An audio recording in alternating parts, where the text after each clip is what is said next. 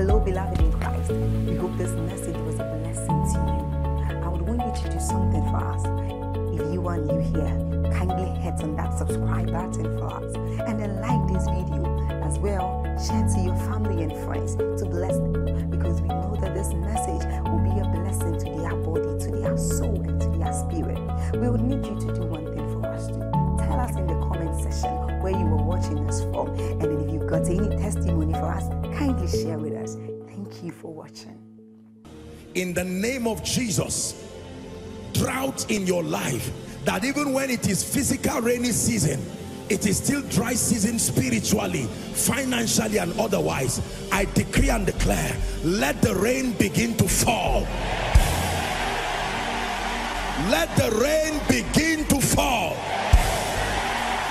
Let the rain begin to fall. So why has the situation not changed? Do I know? How do you help this man now? Every time he or she is studying their Bible, they will find it written here that where the Spirit of the Lord is, there is liberty. And their experience cannot change this reality. No. Let God be true and every man a liar. So for that person, the moment you find out you've done all you know to do and your situation does not change, it's time to start re-examining the patterns upon which your actions are based. Are we together? I hear that there's a popular saying that doing the exact same thing and expecting another kind of result is one definition of insanity. I think I agree. When your actions do not lead to the results, it is not just a faith problem. It is a knowledge problem. You are acting on wrong or inaccurate information. Faith in ignorance is not faith and will not produce results. Please write it down. Faith in ignorance. Underline the word ignorance. Faith in ignorance is not faith and will, action, my apologies. Action in ignorance. Action in ignorance is not faith and will not produce results. Action in ignorance is not faith and will not produce results. That means the first assignment of any believer seeking to produce results is knowledge, revelation, not action. The first assignment of any believer seeking to produce results is knowledge, revelation knowledge.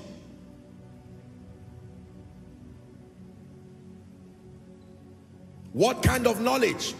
A thorough understanding, I wrote here, of the patterns allocated for the specific spiritual outcomes. A thorough understanding of the patterns. A thorough understanding of the patterns allocated for specific spiritual outcomes.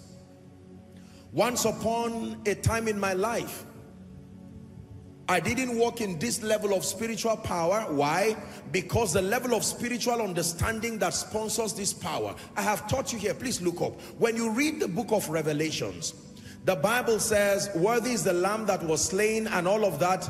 Or he said, weep not, for the Lion of the tribe of Judah, the root of David, has prevailed. He is worthy to open the book and unlock the scroll. And then he said, I looked at the throne and I saw a lamb as though had been slain, having 7 horns and 7 eyes. Notice, 7 horns and 7 eyes. The eyes there talks of revelation. The horns there talk of authority. So for every horn, there is an eye connected to it. 7 horns, 7 eyes. If you have only 2 eyes, 2 dimensions of revelation, you will only have the corresponding authority that matches your level of revelation. 7 horns, 7 eyes. 7 horns, 7 eyes. Hallelujah. Leviticus chapter 9 and verse 6. The Lord was speaking to Moses, commanding him now. He says, this is the thing which the Lord commanded that ye should do. It says, and the glory of the Lord shall appear unto you. in genuine pursuit for spiritual power, I began to explore the materials of people that I thought I saw the workings of the Spirit in their lives to a very commendable degree. And I started searching, reading through their books and reading through their stories. All that I was looking for were patterns. Listen, every time you study the lives or the works of great people, don't just be carried away by the parables and the stories and the similitudes. Make sure you are sensitive enough to deduce patterns. The power is not in the story. The power is not in the parable. That's why Jesus would give parables, but hidden within those parables were patterns. Those who heard it just went back nodding their heads. They had been enlightened in terms of, you know, from a literary standpoint.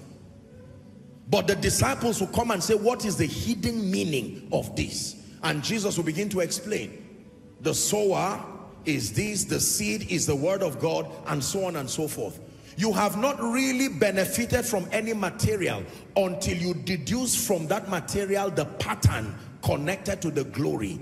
Let me repeat myself again, that you have not been blessed by any material until you can deduce from that life or that material the pattern that reveals that glory. I remember years ago watching Benny Hinn minister, and such display of the glory of God upon his life. Miracles, signs and wonders. I would watch Reinhard Bonnke of blessed memory.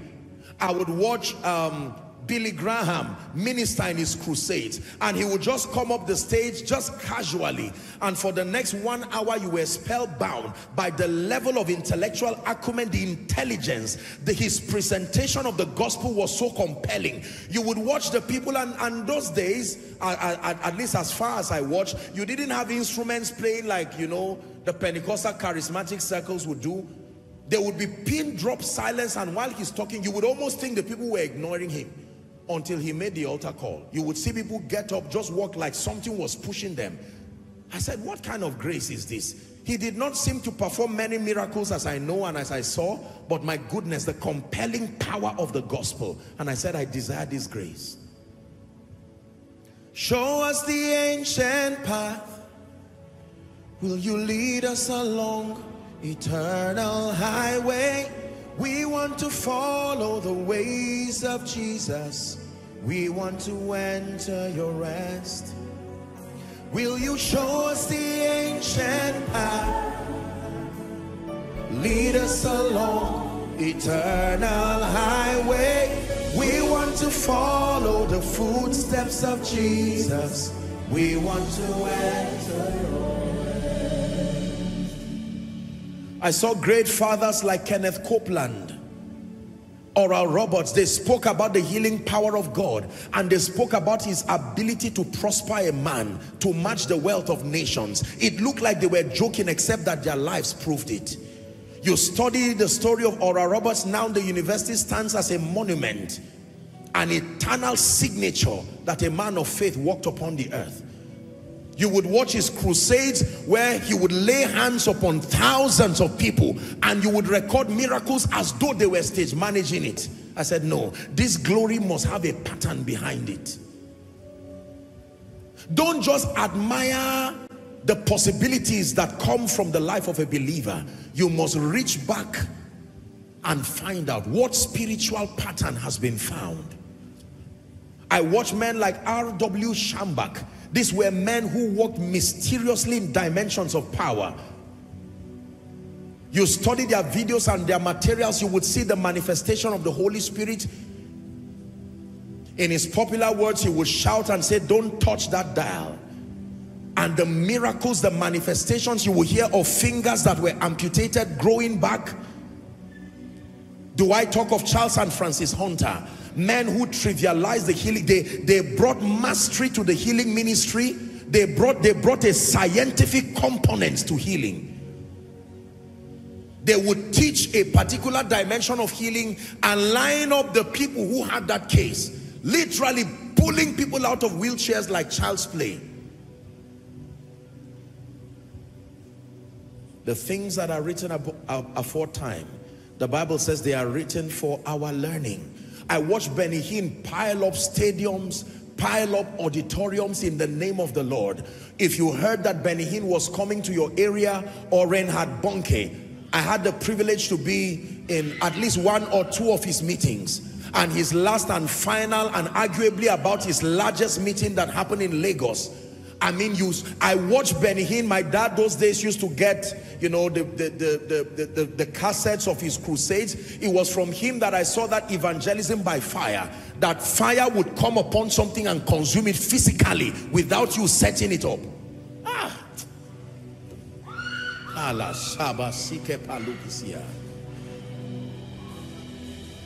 These were not things I was told. I had the privilege to be in at least one of his major crusades. I saw a display of the power of God from that man, almost like he was doing nothing. And yet I watched, respectfully speaking, other people, and you would see the energy being dissipated, begging God to move. The moment the axe head is blunt, be ready to dissipate energy without results. Hallelujah.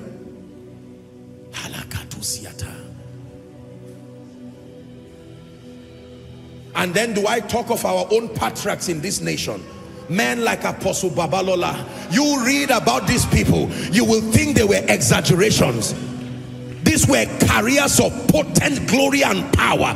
Did not have the best of secular enlightenment and education, but my goodness, these men in their wild quest for God, they stumbled, not everything, but what they caught, they really caught. Hallelujah. I study a lot on the history of the Church of God in Nigeria, you know, generally.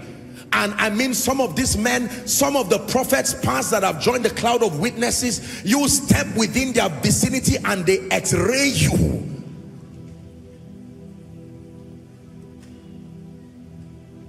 Men who laid hold on eternal life, dimensions of the Spirit. Hallelujah. You would go to their crusade grounds and you would marvel at the manifestation of the hand of God.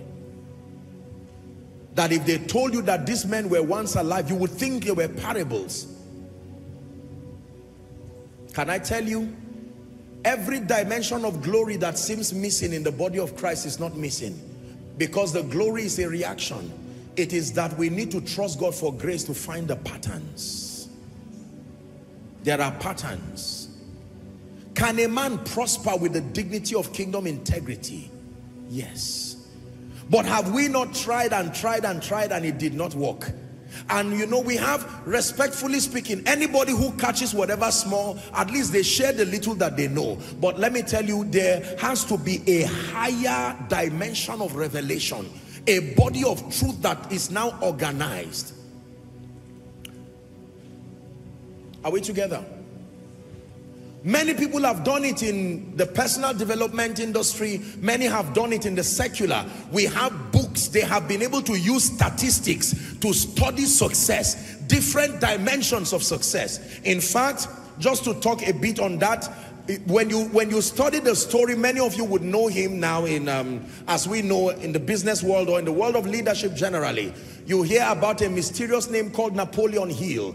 That man was a protege of Andrew Carnegie, and Andrew Carnegie, together with some of the world's successful people at that time, Andrew Carnegie called him, history would tell us, and told him that there are many people dying. The wealthy people were dying with fire in their bones and not sharing their secrets, and nobody has been able to compress the things that they knew that brought their results. And he mandated Napoleon Hill, what the book that you know, some of his books and materials where they were the end product of his personal research.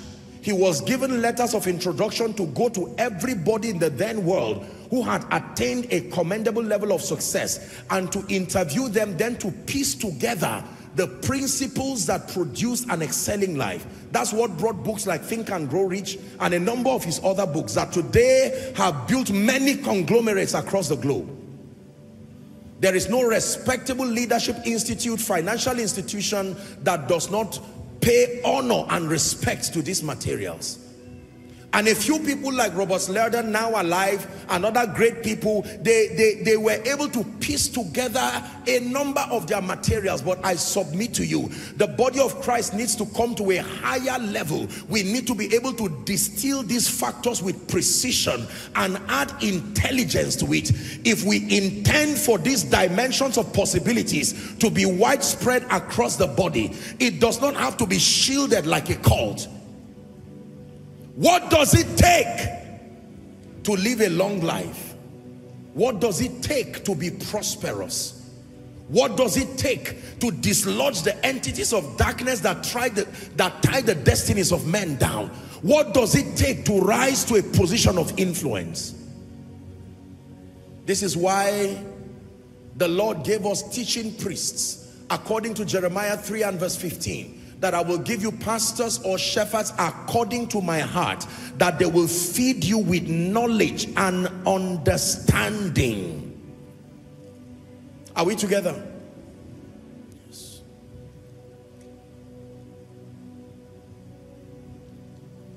So taking actions in ignorance will not produce the outcomes that we desire.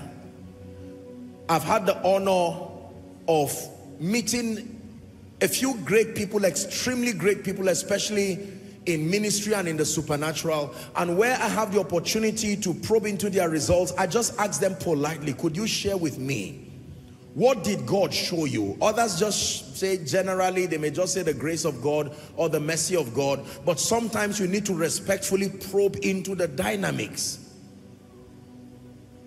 What is it that you always do that makes God show up when you call him? What is it that makes that help is always at the corridors of your life, that you never seem to lack help, both material and human? Did you not know, ladies and gentlemen, that there are patterns connected to this thing? What pattern was Noah given that made the animals to leave the bush and with orderliness they started walking their way to the ark? If you know that pattern, it will draw customers to your shop. If you know that pattern, it will draw members to your church. Noah did not imagine Noah going through the burden of shouting around. No. Every manifestation of the glory, let me repeat, has a spiritual pattern connected to it. You can jump, you can shout, but if it's not the pattern, you will not see the glory.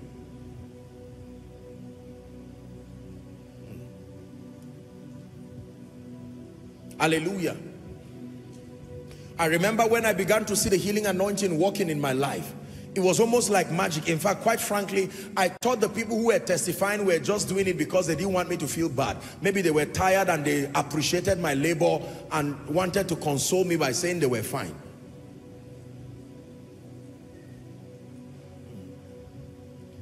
And even as it is now, we are still toddlers relative to the dimension that God intends we step into. Who is like him, Lion and the Lamb, seated on the throne. Mountains bow down, every ocean roll to the King of Kings. We will praise Adonai from the rising of the sun till the end of every day. Praise Adonai. All the nations of the earth, all the elders and the saints, sing praise. Men will sing that song because of your life, that you will be the walking glory of God, that when people want to learn God, they say, look what God has done with a life. Such a manifestation, not unto competition. Listen, look, God can walk through a man that man becomes a sermon. That as a man of God, if you are looking for a sermon, God brings the image of that man and a topic comes out from any aspect of his life. I and the children that the Lord has given me, it says we are for signs. It didn't say we will produce signs, that we become men to be wondered at, like the Bible says, that people will say, what did God do with a man to produce these kinds of results? Let your light so shine, it says, before men. This is one of the things that we hope that God will do through our lives this week in UK. My goodness, it will be a dramatic manifestation of the grace and the power of God. We say it because our confidence, our sufficiency is not in ourselves. But I've told you, if you found a pattern, it will work anywhere. Listen, a chef will do well in Abuja. He will do well in a kitchen in Florida. He will do well somewhere in the Caribbean. It does not matter the location, regardless. Once there is an opportunity to live out the pattern, the healing anointing will work in Nigeria. It will work in US. It will work in UK. It will work in the Middle East. The name of the Lord that you know and know how to use it will work in Nigeria. It will work everywhere. Elijah could stand upon the confidence of these patterns, and he said, send Naaman to me and let him know there is a prophet in Israel. How could a man speak like that? It was the same Elijah who said, cry unto Baal. Have you forgotten the pattern to call down fire? Listen, the men in the Bible that you call supernatural were simply custodians of patterns. It looked like they were custodians of power, but I am telling you, the power resides in the patterns. It is more sustainable to be a custodian of patterns than a custodian of power. You can get power through impartation. You don't get patterns through impartation. Patterns come as a product of revelation. But when you find it, listen, the men that we think in the body of Christ are arrogant. They are not arrogant. It is the intoxicating power when you find patterns. So fathers like Bishop Oyedepo would tell you that they rolled and say, yeah, I can never be poor again. And you see, people can misunderstand them, but it is the truth. Our father in the Lord, Baba Deboe, will say, God told me there is someone here that in 2 weeks your life will change. And you hear people shouting amen. He is not just speaking English, he is speaking on the strength of patterns. Elisha said, by this time tomorrow.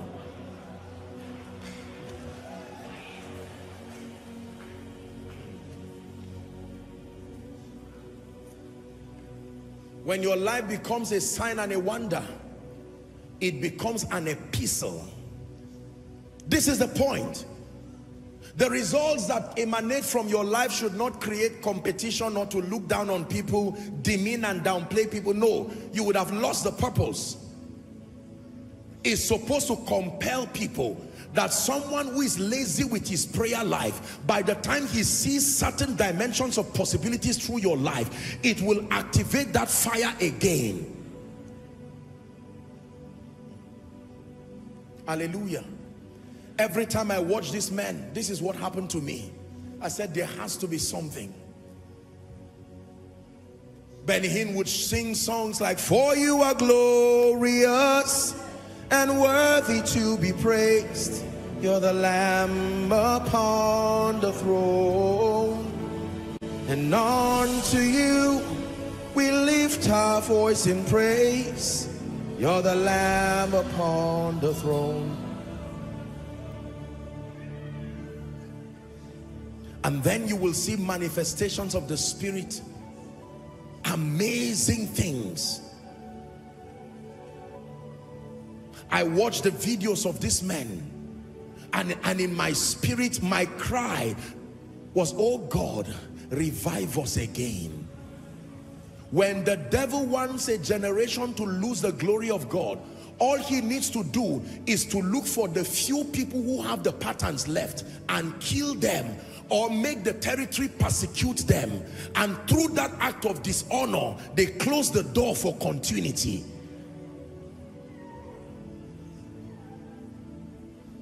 Hallelujah, thine the glory. Hallelujah, amen. Hallelujah, thine the glory. Revive us again. Hallelujah, thine the glory. Hallelujah, amen. Hallelujah, thine the glory. Revive. You've heard my story. I told you that one time I was listening to Pat Robinson, the founder of CBN 700 Club, and very gentle but powerful man of God. I mean, they had a widespread grace for the word of knowledge in that ministry. Almost every one of the staff that I know, you know, operates in that grace. And one day I heard the man speaking, and he said as a young minister, when he was about to start ministry, that he prayed and he cried that God will give him three things. Number one, if I recall, he prayed that God would give him wisdom. Number two, he prayed that God will grant him favor. Number three, he prayed that God will grant him the anointing of the Spirit. I said, this is it. I can see the glory in your life that reflects that those patterns have been kept. I went back in the place of prayer, and many other instances happened. I prayed for favor for 1 month. It was a February of that year, from start to finish. I said, Lord, this is not something that came by default, but I have studied from the end of my destiny. You have shown me, and as far as I saw at the time, I said, if I did not have the favor of God working in my life, I may not be able to do my assignment effectively. And I went to study the patterns that command favor. When I found it, I said, this is it. Nothing showed at that time that it was found. But hallelujah to Jesus, when you find it, it speaks. Man of God, listen to me. Probably your prayer group or your ministry somewhere right now is struggling in a particular area. This message is an assignment, it's a call to go back. Listen, do you know, believers study, but we don't study patterns. We don't even know what we are looking for, so we don't even know when we found it. We just study and say, wow, anything that excites us. No, you don't do that. You isolate an area where you need to see the glory of God manifest. Then, for starters, you pray for guidance in the Spirit. And then you search for men and women who exemplify that dimension. And now, don't just get excited by the results. Here is what most people do. They hang around people with results and think hanging around is what produces the result. You see that now? Just because you snap with an anointed man does not make you anointed. You only implicate yourself for your destruction, because you will now be elevated to platforms you don't have the grace to defend, and with shame you will be reduced back to where you rightfully belong. Whenever you have access to men who have this result, your proximity should be an opportunity to do whatever it is scripturally within your means to get them to open you up to the patterns. Listen, when God gives you unusual access to great people, you would be unwise if all you do is celebrate the leverage. It is no leverage until the patterns are revealed to you. Learn this. Many of you have served great men of God. Many of you have served billionaires. Many of you served senators. And all you have are their photos. All you have are physical gifts they gave you. You didn't do well. Sir, what took you from a local government chairman to a senator, that regardless the antagonisms and without bribing you still remain? Show me a pattern. And the man will tell you, it started from my grandmother. One day I took a cup of water to mama and she said, kneel down. She said, I did not do well, but I lay my hands upon you and I elevate you to be higher than me. Oh, that is it. See, let me repeat it one more time. Please listen to me. Results do not happen by luck.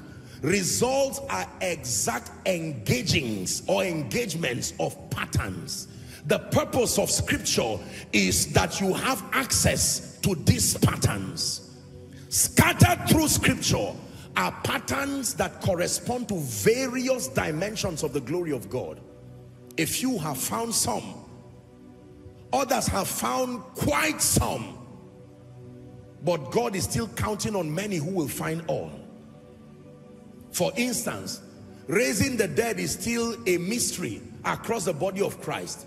Do you know that I believe that there are times we will find these patterns and it will become as frequent as healing headaches?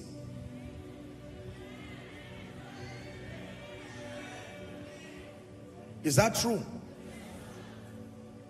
Now you see sicknesses and diseases. As much as we desire with all our hearts to see people healed, it grieves my heart when I see people who were prayed for and did not get the kind of healing they desired. But there were times in the Bible when the Bible would say Jesus healed them all. The disciples thought it was just by laying on of hands. They went to drag that epileptic patient, you remember? And they embarrassed themselves there. Nothing happened, and they came to Jesus. They said, listen, we're frustrated. Why couldn't this happen? And Jesus told them, because of your unbelief. This kind goeth not but by this and that and that. And Peter kept following. A time came when the shadow of Peter. You can see growth, measurable growth. The Bible says God wrought special miracles, Acts chapter 19, by the hands of Paul, so that handkerchiefs and aprons that were taken from him were put upon the sick. Come on now.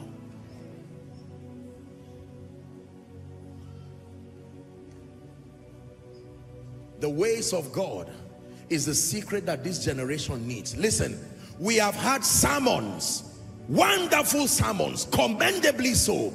We have heard songs, we have heard recitations, but it's time for a manifestation and accurate communication of provable patterns whose glory you can relate with, so that we don't build on rubbles and shadows, celebrating supposed remas that don't seem to have corresponding levels of glory.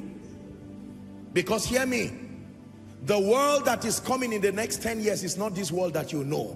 It will be a world of precision and proofs. Let me repeat to you prophetically that the world that our civilization is evolving into, are you seeing the level of accuracy that science is attaining onto? With the manifestation of AI right now and all of these things, there is exactitude and precision, even in medicine, except the church. Listen, revival is threefold. Number one, the individual. Number two, the body of Christ. Then number three, territories. We are still in phase one, where God is bringing an awakening to individuals, because that's the pattern we see in the life of Gideon. The first thing that happened was a personal revival for Gideon, the Gideon pattern now. Then after Gideon was walked upon, he said, now go in this thy might. Gideon blew a trumpet and 33,000 of his men now came. And even among them, there was a pruning until they were left 300. And it was with those they went and defeated the Midianites. So the first thing God is doing is personal awakenings and revivals. Planting a hunger in people, young and old, from every nation and every territory.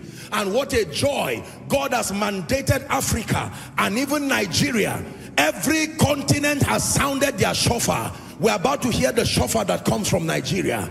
And my goodness, and Africa, it will be loud and clear. We may not export oil, we may not export other technological products, but we are exporting the spirit with power, with proof. We are exporting superior dimensions of the spirit. We look to Yahweh, Yahweh. Our hope is Yahweh, Yahweh. We look to Yahweh, Yahweh, Yahweh. Forever Yahweh, forever Yahweh, Yahweh. One more time. We look to Yahweh, we look to Yahweh, Yahweh. Our hope is Yahweh, Yahweh.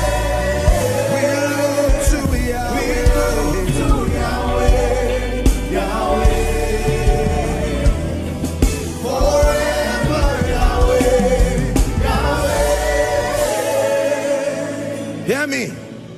It is only a revived man that can cause revival. It is only a transformed man that can bring transformation. It says, such as I have, give I. So when we talk about awakenings and revivals, many of us are just thinking going to the nations. No, you go to the nations without miracle working power. You go to the nations broke and hungry and tired. No, allow that which you want to import to work in your life first. Then you will come with confidence. Confidence. Confidence.